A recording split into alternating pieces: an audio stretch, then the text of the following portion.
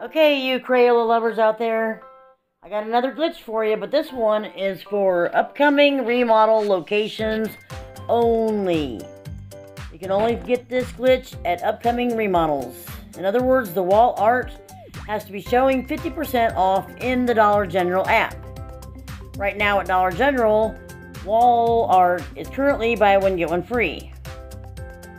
This is working at new system registers and self-checkout only. So at your upcoming remodel store, scan 2 of the wall art. Scan only 2. This will only work with 2, so it's very important. Press pay now or hit total, and voila!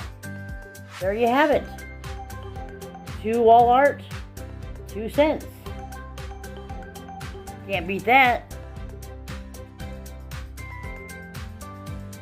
Remember, it's only 2 per transaction only. No multiples of 2. Only 2. This could stop at any time.